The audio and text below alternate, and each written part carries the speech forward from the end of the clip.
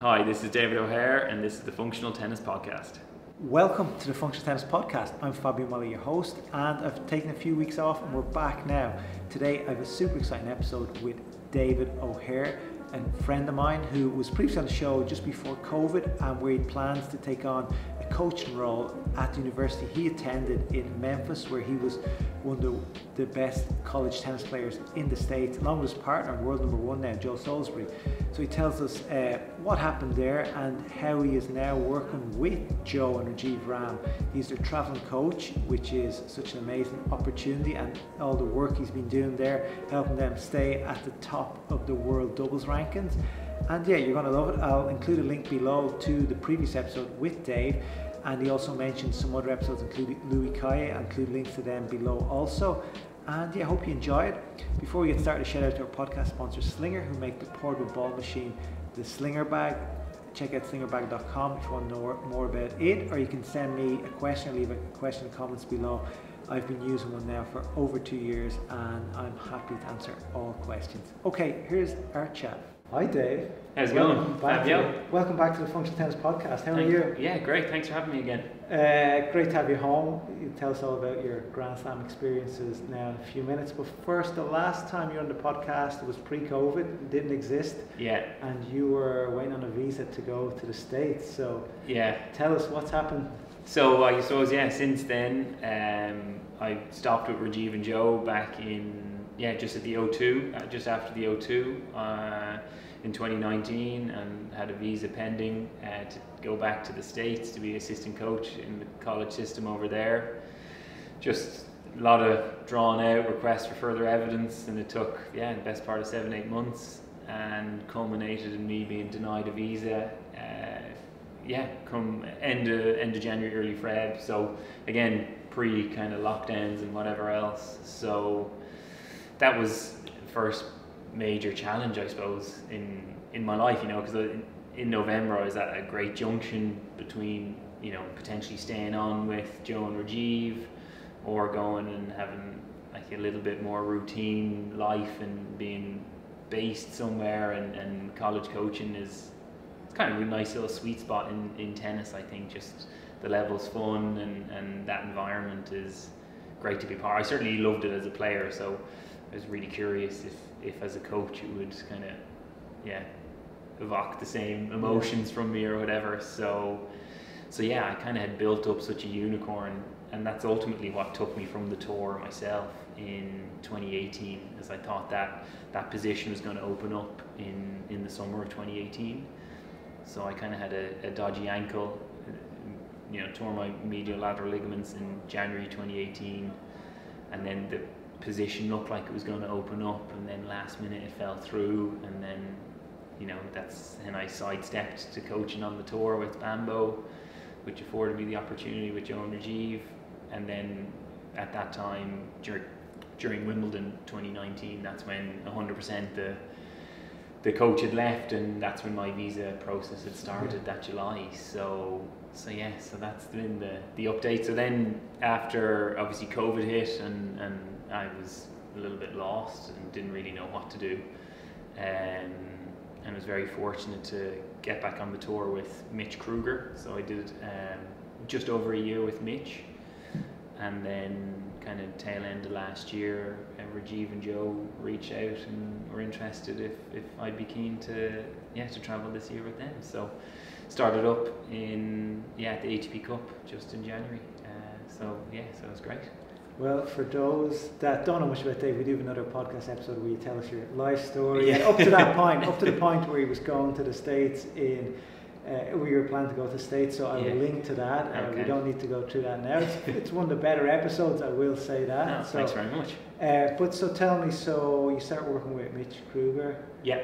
What was it like? A lot of your experiences in doubles. I know you do work with some singles guys as well, but how was that, first of all, different to working with doubles? Was it a challenge for you? It was a challenge, and I think I was pretty fortunate. And how it all came about was I kind of just tried to be productive during COVID and put all my learnings down on paper and emailed it to a few different people. And one of the coaches was Brad Stein, and Brad was kind of consulting with Mitch, and he was one that connected us. So I got to know him pretty well just from being on the tour, a couple coffees here and there, and I thought, listen, I'll shoot this your way and let me know what you think. And it kind of just sparked, a couple of days in the bounce where we'd jump on the phone for an hour and a bit at a time, and he'd send over his stuff, I'd come back with this, and so we just kind of like-minded chat, and he got me involved with Mitch, which was a challenge for sure, because you're kind of, you're obviously high standards for Mitch, and you're kind of saying, oh no, you need to do this, and then I was like, Jesus, if only I could have done that as a singles player, whereas at least to some point I had experienced those feelings or executed to some level on, to a professional standard on the double side, whereas singles I was nowhere near the level that Mitch was just at. Jump in here, what are those things that you could have done differently that maybe somebody else can do differently today? Well, I think believing in myself, just trusting how I saw the game, and I think the one great asset that doubles coaches or doubles players maybe have is we bring such a specific approach to each practice, and it's so related to our game style, and you can recreate these kind of game specific situations. And now granted, it's a lot easier to do it in doubles than it is singles, but I think having that sort of approach, bringing that into a singles mindset is actually hugely beneficial. So I really believe in that. And it was just my first event with Mitch was actually the French Open, and you know what it's like at the French Open qualies. It's an absolute war zone trying to get a half an hour court or an hour court, and you're sharing and this, that and the other. But just coming from the kind of practices that I'd been so accustomed to with Joe Rajeev, where it was, we're analysing matches and collecting data, and we know what areas we need to prove, and it might be like tactical and opponent related, what we want to brush up on going into our next round or whatever it may be. But there's generally like pre-planned session, and coming from that environment into just like half court at the French Open for like an hour session in the morning, an hour in the afternoon, and I was just like, what, I think we can do something. I was like, I'll give you an hour of that and you can have your rhythm and your feel good, and that's fine, but like give me an hour in the afternoon where we can kind of like address something related to your game that's a bit more specific, and really try and develop and improve some components of your game. So that's kind of where I think the doubles mindset or attribute as a coach maybe could be beneficial for singles players, just trying to keep it a bit more structured at times. Now it can't be all structured, and I'd never want Mitch to or anyone that I work with to not express themselves, and to be rigid in a style of play. If you feel good and you feel like you're actually, you can go for it. But I think there's real comfort at times to have somewhat of a blueprint to 4 all, 30 all, and if you kind of okay, maybe I'll just let the ball speak to me, and stick to my base plan or whatever that may be, then that's quite comforting. What's it like as a coach up there when, whether singles or doubles, where they're just not following the game plan, they're just just playing it as it is, like? Well, yeah, it's you're obviously frustrated for them, they're the ones that are having to go out and in between the lines, and it's a war, especially in singles, what the guys are doing, all the sacrifice that all the teams make, and everyone deserves to be out there fighting. But invariably for me, I always look back and shit, what could I have done better? How could I have prepared them better? How could I have, where is my wrongdoing in this? What were the faults? And I guess that's just, maybe not everyone's that way, but certainly I feel I have a strong connection with all the people that I've played with, or coached to this point. So I kind of shit, I feel for them, and I kind of, I'm always quick to maybe judge myself and how I could have better prepared them. But albeit that I think we try our best to separate, particularly with the guys now, the kind of performer self, so tennis aside, and how is your energy, and we talk a lot about our non-negotiables and the attributes and the roles that we play to bring to the team, and then we we separate that from just the level, and if all our controllables aren't met, then there's not much point in talking about the tennis. Sure. So we fraction it out that way a little bit. And tell me, what sort of team did Mitch have? I know with Joe Rajeev, which we'll talk about in a while, that they have a good, solid team. Yeah, great team, yeah. What was it like coming from, I think Mitch had a much smaller team to a much bigger team? Like, yeah. Is it more work for you? Is it less fun, or is it more challenging? Yeah, I mean, it's a bit of both. I think we're obviously at the minute with, Joe being the position that he's in and Rajeev being the position that they're in. They get a lot of support from the LTA and a lot of analytics and data and Dartfish, which is a program that kind of collects matches and whatever on opponents, or is all charted. So that kind of makes the scouting a great deal easier for me. I can kind of filter through a match and look at specific return or specific whatever it may be. I can filter through that, and that's a fantastic resource to have. Whereas with Mitch, it was kind of just a lot of me trying to, get some data on, Challenger TV or at live stream when it was on live stream, and just get a feeling for the opponent, and yeah, I mean that was a challenge. But again, I was fortunate in that, I mentioned Brad and Louis Cayer, and I've had great mentors and Mitch is another long-standing coach, a guy called Dave Licker. Who's done actually, I think he coaches this Liv Hovid. I'm not sure how to pronounce her second name, but she just won Junior Wimbledon. Oh, she is based out of Dallas. The Taylor Dent Academy. Oh, is she? Okay, well he was with her at the French Open, so he's had some help. Yeah. So a lot of experience in Dave, a lot of experience in Brad Stein. So there's a good stream of communication between all three of us and kind of getting Mitch ready, because you're kind of going straight into the deep end of a Grand Slam, and I don't know Mitch all that well, albeit I was kind of familiar with him from my days on the tour, and he would have been playing singles at the same events. So I knew of him, and I've had one or two dinners with him and whatever else, but I didn't really know him or didn't know his game. So I caught him at an exciting time where he made a big change in his game, and it was just kind of about making sure he believes in that. And he did really well. He just won his first round. He beat him on Tim Van Rithoven. He's doing quite well. So Mitch took him out there in Newport. So great to see. So shout out to Mitch. And tell me, so before we move on to your current job, what one thing did you learn from working with Mitch that stands out the most? I guess loads, but I think, as I said, I alluded to it, just like believing that the way I see the sport and addressing these kind of, your game-based approach to addressing your strengths and mastering a few related to your game style is the best way to go forward, to try and really, because it's really hard, there's a lot of really good tennis players, so if you try and copy, I think you need to be maybe staying true to yourself and trying to improve your strengths and express yourself out there. I think that's probably the best way to get the best from you. In a controlled environment. Sometimes. Sometimes. I mean, I think, if there's one advice, I think I even maybe said this in the last one, it's just like, geez, get out and hit 20 offensive forehands, or whatever it may be. I think that's one thing that I found myself talking a lot about with players that I work with back in Dublin or on the road. I think aggressive is a heavily used word, and I don't think it actually accurately represents what we want to get from our players.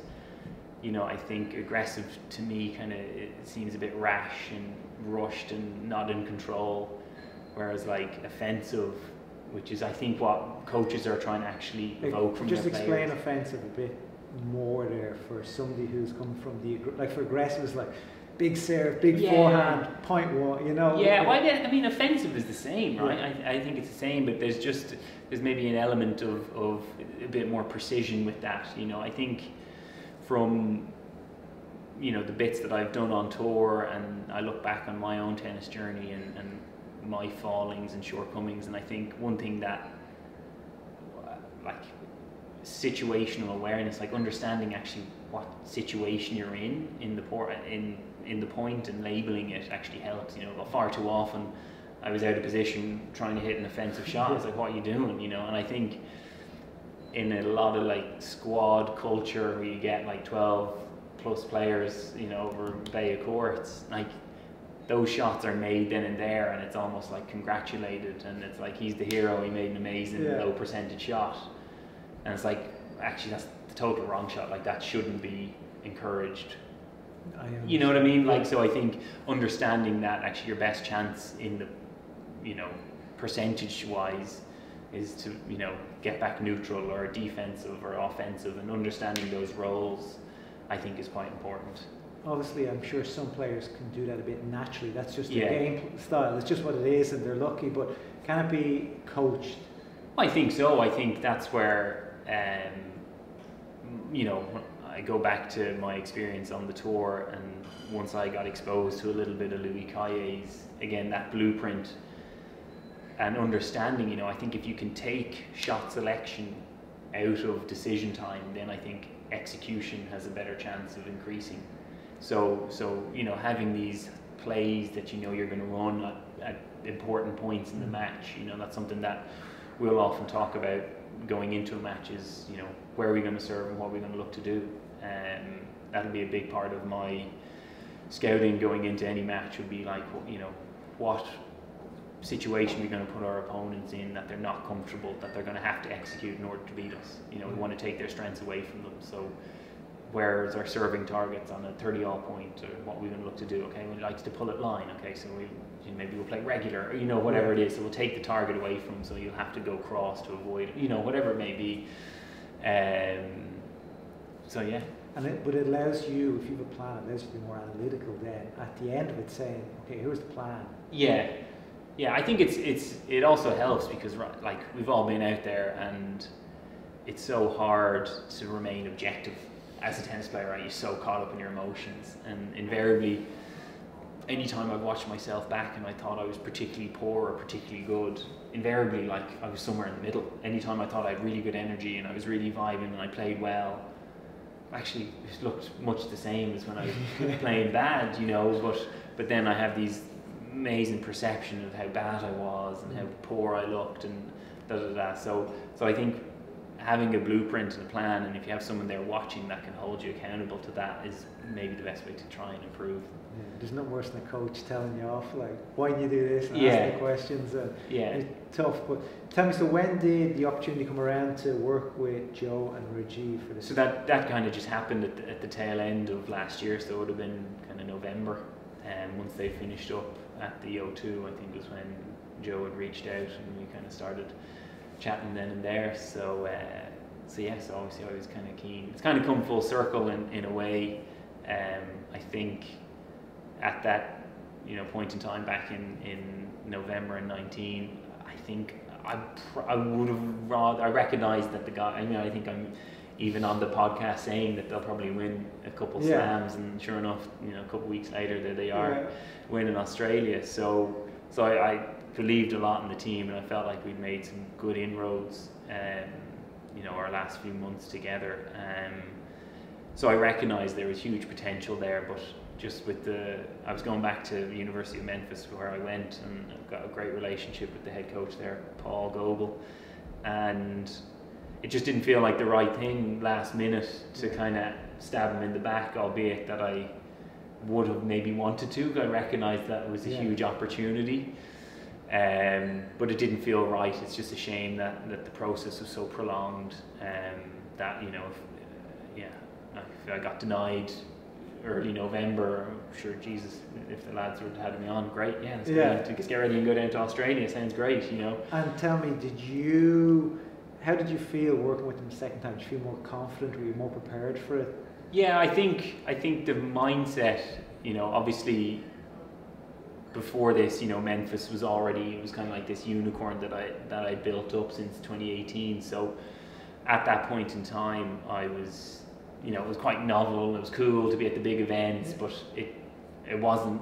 At that point in time, I wasn't long term in it with them. I was, of course, wanted to do a good job and be prepared and be professional, but I was always kind of, you know, yeah, this is a great experience from Memphis. Yeah. Whereas now this go round, I'm locked in now. This is me. I'm going to be a traveling coach for the next few years, you know. So, trying to just learn as much as I can, and fortunate that, like you said, we might get talking about the team that's involved, and to continue to, you know, I'm far from the finished product and I have a lot to learn, coaching and everything, but yeah, fortunate to be, you know, so close to the top of the game, and learning off some great people. And what sort of ranking did the guys have when you started working with them the second time around? So they were two. Okay. They were two in the world, and so it was kind of like a bit, you know, daunting. There's been many players stuck at 2 in the world. But there's been many players, so they've done great, and you know, everyone's got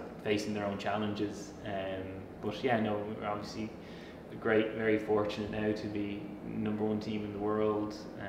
So Joe ranked 1 and Raj 2. Just with that, it's funny.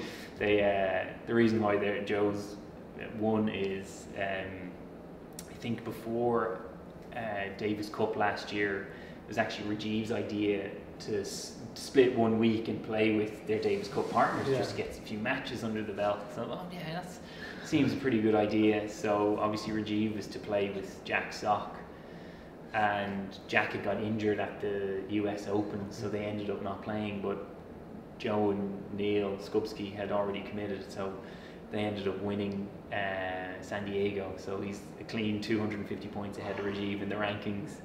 So that's, you know, and that's been a real shame, I think, you know. Maybe Rajeev should play 1 250 tournament. Yeah, maybe so. But then again, it'll work in the inverse, right? Because Joe's San Diego points will drop off and whatever else. True. So, but yeah, so it's funny, and I think actually Joe handled it really well, and you know, recognizing that it's because he's got a lot of the attention for it, right? You know, as soon as the #1 name is solely beside your name, you're the focus, which is not easy, I think, for Rajeev as well. He played, you know, 98% the part of that, and Joe would admit that. So so that was kind of lucky and unlucky in different ways. So tell us about the team. What sort of team do the world's best doubles team have around them? Well, so I mean, like, I'm kind of the traveling coach, let's say, and then Louis Cayer from the LTA side is kind of the consultant head coach, who really is he's dubbed the mastermind or the doubles guru, and I would go one further into that. He's just the tennis guru. He's not really limited to doubles. He's fantastic, and I think that's been proven by Emma's interest in working with him, Emma Raducanu, and he's had his hand in a lot in game throughout the years. Brits are in the top 100. Was there 8 or 9 at one stage? In doubles alone, there was a shed load. But when Bambo was playing, and a few of them have kind of retired, Bam and Dom Inglot now, but Ken Skupski too recently retired. But he's had his hand in all that, pretty comprehensive CV going in, ahead of that with his work in Tennis Canada, and we have had him on the podcast. So have you had him? I'll include a link to it below. He just landed in New York at the US Open last year, and he was jumped on the phone, and it was real. He wouldn't probably be the most techie person in the world, and you're having tech issues after, and he's sending me the file. And it was really, it's a great, you could see the knowledge was there. If there's one thing that he brings, such certainty, and it's hard, right? Because you obviously want to emulate great coaches, and he's got 30 plus years of experience, and he's got his own formula and views on it, but there's always a fact with him. He gives an answer, gives a fact, and I think if I'm to comment on one of my failings as a coach is just it almost came about as a tennis player, just feeling a bit insecure whether I belonged. I'm talking to the #1 team in the world, and geez, am I a little bit out of my depth here? And I think imposter syndrome. Yeah, exactly. And I think, I'm sure people feel that in all sorts of facets of life, but part of me is kind of like, God, do I trust it? And just the tone. But he's just for not really like a player, let's say, you know, he wouldn't have achieved like what other guys have achieved on the court in terms of playing ability, but the manner in which he sees the game and the certainty in how he delivers it and how he communicates, because ultimately that's all it comes down to, right? How he delivers the message across, and he's phenomenal at that. And even what I found interesting, obviously he gets results out of play. If you do what he tells you, you're going to get results. Yeah. So I'm sure I need to call him at some stage. Yeah, no, he's fabulous. When he landed in New York that time, he was saying he was going off to the courts and he was working with like 8 or 9 different teams that day. Yeah. They all met to make sure everybody gets their slots. Like most coaches work with one player. I know, he's got a huge amount, and he's got his own little hierarchy. So he kind of, he tries to fit everyone in. But if there's a conflict with whoever, then invariably it'll be the higher ranked player that will get priority. So when Jamie calls, you get the bump over Jamie? Actually, I think their relationship is somewhat strained a little bit. They've kind of drifted a little bit the past few years. I'm not sure actually what happened, but maybe with Jamie's ranking, as his ranking goes down. I don't know. Yeah, I don't know, but I think they still have. It's very amicable now, but I think it might be tough, if you've been there. If you've been there and you've been the priority, and then all of a sudden you're not, and then you're kind of screw you, whatever. Yeah, I can see it. So there's yourself, there's Louis. So myself from the LTA side, then Joe's got strength and conditioning coach, Ollie Fells, then he's got Danny, who's kind of physio, Justin Shearing, who's Joe's kind of long-term coach since he was a young'un. Is he based just at the local club, or? Yeah, he's at Weybridge Tennis. Okay. So he had Jack Draper at a young age. He was Jack Draper's coach, so he's had his hand in developing a lot of great players. So again, just great people to have on the sidelines and to be brushing shoulders with and chatting in between points and momentum and all that kind of stuff. So there's always learning opportunities around then. And then on Rajeev's side, he's got a good friend of his, Chris Eaton, who English guy. Yeah, English guy. Yeah, he's college coach in the States, and just travelled with John Peers, and I think he was with Jamie. He was mostly with John, and then he was with Compton and Peers for a while, and then he took his role, but played a high level himself. I don't know his full bio, but I think he's won a couple of rounds at Wimby, Dubs, and whatever else. So, he's no scrub. And then Rajeev also has long-term coach Brian, who's back in Indiana, where Rajeev is originally from. So they're kind of all the moving parts. How do you manage so much? There's a lot of moving parts there, and obviously there's a focus on 2 players. I know there's a focus on 2 players and the team. Yeah. But do you have a big WhatsApp group that's... invariably, I just reach out on occasion. I kind of chat to maybe Chris the most about Rajeev and just get his thoughts on previous matches or whatever it may be. And then Louis and I would have a fairly healthy stream of communication, just partly because I want to learn so much from him. So he'll constantly kind of challenge and doing a few reports post match and highlighting any areas that anything that we've addressed in practice and it was particularly good that day, highlighting it so the guys have it in their head and they're doing good, and it's just constant little reminders. The guys know how to play tennis. I'd say the challenge thing from Louis can be tough, but that's where you probably learn the most. Exactly. He's asking a question, you're like, oh god. Yeah, no, you're put on the spot a lot, which is good. If you want a bit of juice, you got to squeeze the orange, squeeze the lemon. So that's one of his. He's quoted for saying that at many a conference. But he's a great influence to have for sure. Tell me, so you're just freshly wounded from Wimbledon. 5 match points you had. Just tell us what it's like sitting in the box and when your guys are out there and blowing these match points. I know they probably weren't blowing them; they were taking it out of their hands because.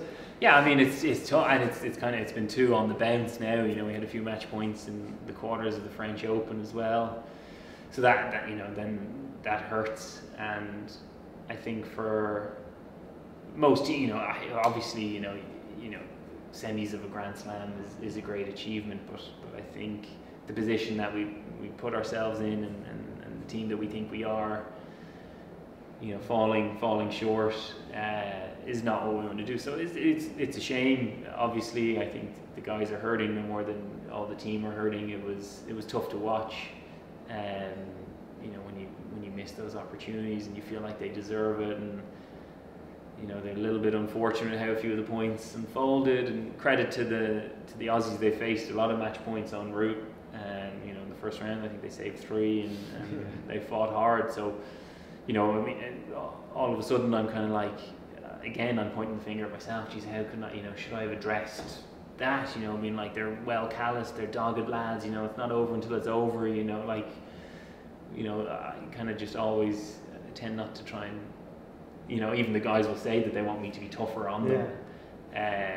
And that's maybe just a part of my nature. I kind of feel like I'm a bit of a positive guy and empathise with them, because I was a very critical, you know, like we all can be very critical player, and I think one of the big inroads that I made was last year. I was very fortunate to play Davis Cup for Ireland again, and I had, during COVID, I picked up a load of different things, and I came across the phase, and it was actually a trading, I did this kind of trading course, and this guy talked about mental posture. I'd never really heard the term, and I kind of thought, geez, that was a great term, you know, that it kind of stuck with me for some reason. And he was kind of like, don't take, you know, it was a little bit of a community, and you know, you put the trade on, you deserve, you know, you did the right thing, you know, consult, own the trade, don't, like, have a locus of control, have self-compassion, learn from it, move on if you made a bad trade, you know, all this kind of stuff. And I sent a bit of this to, there's a guy in Ireland, Rory O'Hanlon, who's a keen tennis player and a very, very successful cardiologist, and you know, like-minded, kind of just all about kind of self-improvement, and just, you know, manages his minutes. He's a busy guy, you know, we've got 20 MRI reports to write day or night. He's a very inspirational geezer, really. So we kind of had a few of these chats with him, and he just, one of the mornings I was having a hit with him, he was like, you know, it's like all these self-help books. It all comes back to one equation: E plus R equals O. Event plus reaction equals the outcome. And that was quite powerful. So then later in the day, I was, and I think this would be a big cornerstone of my philosophy, I think, going forward. I was having a session with another kid, and the kid should be beating me, right? I'm not moving particularly well, particularly in a singles court. It's not a pretty sight. So, but anyway, I'm competing. He should win in 3. We're playing just a silly game, first ball cross, play it to 7 or whatever it may be. So I'm kind of hanging around and sneak a set or 2, and anyway, find myself in the 5th set, the deciding set, and he literally plays the dream point, constructs it perfectly, finishes with a great winner, everything that you'd want to draw up. So the event was obviously really good, right? He played the dream point, but his reaction, he wasn't grounded in reality in that moment, because his reaction, albeit he said come on, he said it in such a tone that he was actually like rooted in frustration, because in his head it shouldn't have gone to 5 sets, and it shouldn't have, but it is, that's the reality. So then positive event, negative reaction, albeit that his words were come on, but like really like from a frustration, really stemmed in kind of anger and frustration. And then he plays a couple terrible points to follow that up. And I was like, that's exactly what Rory talked about this morning, you know?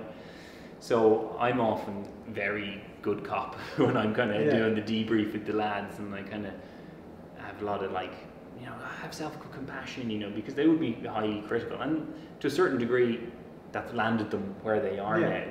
But I think maybe there's scope to reframe and actually be almost proud of, and there's a difference between being proud and being complacent. I think being proud of what they achieved and cutting themselves a bit of a break, you know, tennis isn't perfect, it's never going to be, and I think you can, if you're going to be negative at a few things and you're not happy with a few elements of your game in practice, well, at least hit me with some positive stuff when you're doing some good stuff. Invariably, like, they do some great things and they're like, oh, that's how it should be. I'm like, no, it shouldn't. You're gonna be negative when you're negative, be positive when you're, Yeah. That's kind of how I feel. So often the guys kind of tell me off for being maybe a little bit too nice. Nothing wrong with being too nice. I'm sure Louis coming in with the bad stuff. So sometimes Louis, maybe we compliment each other well. I'm sure, I think any successful athlete will be self-critical, and that's what gets them there, but I'm sure it's the one who understands that and can move on, like you say, understand it better, they get to stay there a bit longer. Yeah. So I hope that's what I bring to the team. I think there was a great event to just finish that story when I played Davis Cup. So we were in the final match. Bear in mind, I hadn't played a match. I hadn't really played at all. I played 1 or 2 club matches in the UK, and that was about it in my preparation. So, a little bit of call up. Yeah. So I wasn't. So I knew mentally I had to be very good because I hadn't put the work in kind of physically, or certainly wasn't the player that I previously was when I took to the court. So I knew mentally I had to be trying to be very good. So on this particular occasion, and it's probably what I'm most proud of, albeit that Ireland got promoted and whatever else, and that was fantastic. But in this little mini crisis, we were setting a break up. We'd just broken. Who are you playing with? So I was playing with Simon Carr against Georgia for promotion. So this is in the World Group 3 for playoffs, so for 3rd place. And great week. So I'm obviously at this point in time I'm not working with Joe Rajeev, but I've had the experience of working with a top team in the world. So I'm kind of leading the chat at the change of ends, and I'm kind of, all right, it's my serve now, 2-1 up, let's consolidate, let's, first serve here, don't invite pressure, da da da da. So, of course, what do I do? Miss my first serve. I miss a volley. Okay, no worries, we'll get this one. First serve, high percentage, like we talked about. I miss a serve, Simon misses a volley. Okay, so then, here I am staring down the barrel of 30. And missed another first serve, but actually in that moment that was the first one that actually felt good.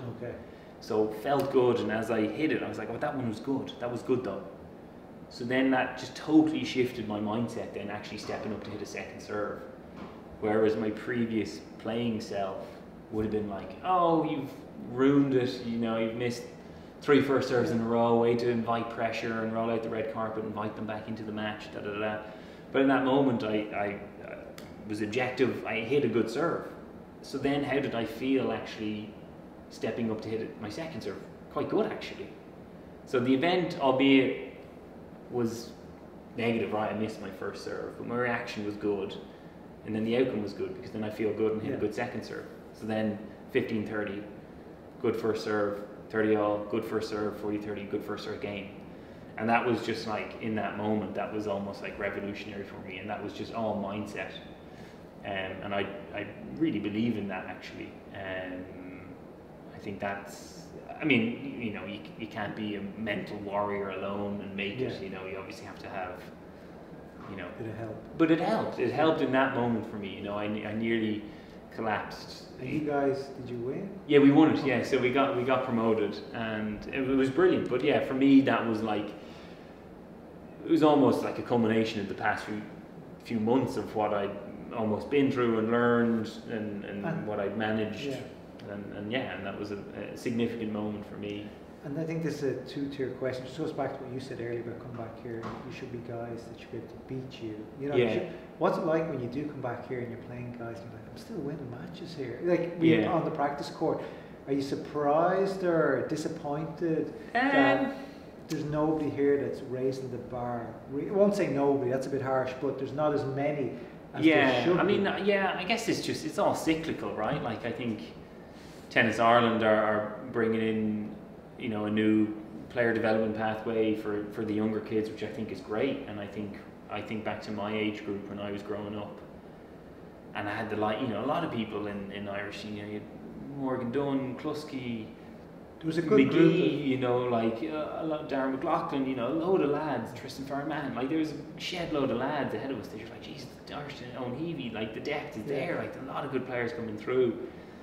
and then yeah, I've kind of lost touch with Irish tennis a little bit. I'm just not around to know even who's coming through, or a bit of a vested interest in Conor Gannon, just because I hit with him when I'm back in town, and that's all I really know. And you've influenced Conor to go to and I've influenced him, so he's now going to my alma mater, going to be a Tiger at Memphis. So he was previously Tennessee. We had the podcast as well, and he told us a story there. It was a tough playing, like at 6, and not every week you're playing. And, tough the environment. Coaches sounded like a tough job as well. Yeah, so I think he's going to be in for hopefully a better experience at Memphis, but yeah, I think that they're a big time program at Tennessee, and if you're not putting in the work as they see fit, then you're going to be challenged, and I think that's a good learning experience for him, and I hope he can actually channel that and use that